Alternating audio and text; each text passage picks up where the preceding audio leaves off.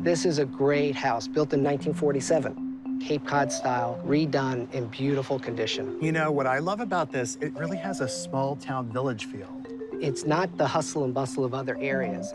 We're so close in, but it's a small town in a lot of ways. Have fun. Thank you.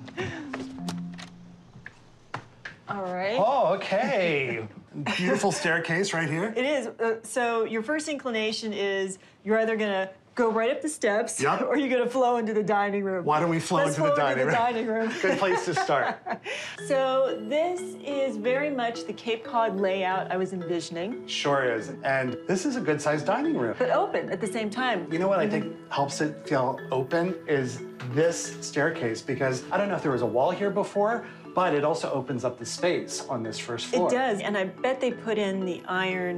Yeah, this is definitely new, and it's very nice. It is very nice. And speaking of very nice, this kitchen tile. Oh, that is a beautiful design choice for this house. If you took the floor away, you would have a very nice black and white kitchen. With the floor, you've got va-va-boom. You know, and leaning up against this countertop, Yep. I'm not quite sure what kind it is. It's got a little bit of a texture to it. You know, I think that's granite, but it's honed and not polished. So they give it a little texture, and I like the feel of it. So do I. It's almost like that soapstone we saw. Well, the thing that we also have to note is all these great windows looking out at the adorable backyard. And there's more house to see. More house to see.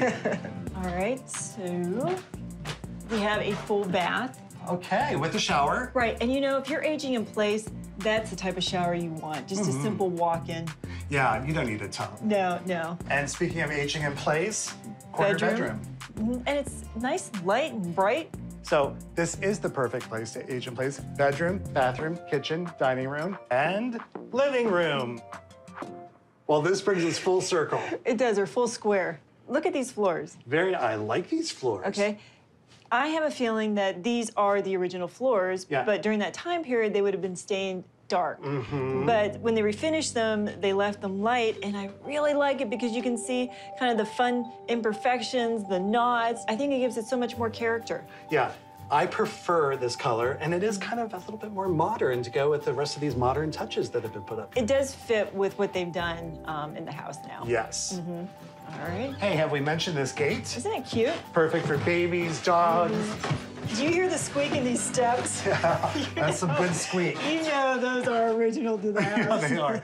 Okay, left or right? Oh, I'm ahead of you. I think we're going left. So this must be the main bedroom. I love how they put these drawers into this dead space, and they even put a closet in here. All right, this house gets better and better all the time. So next room. Another bedroom. Okay. Adorable. Huh. I thought we would see a bedroom the same size. I know, I was thinking one. the same thing. But that means that the steps aren't at the center of the house. So they sacrificed space on this side of the house for that nice bedroom on the other. Good choice. Makes sense. Okay, so I'm guessing bathroom. The bathroom.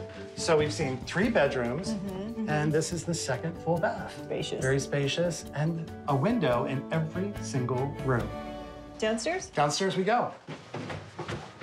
Oh, this is nicely finished. Yeah, these are these spaces that you can use them really for whatever you want. And they are family room, office, lots of space. And then over here, cute little playroom, and it looks like a full bathroom. Yep. They packed a lot into this little house. They did pack a lot in this little house. And in addition, there's a nice backyard, and that's where we're gonna go meet Mark. Let's go.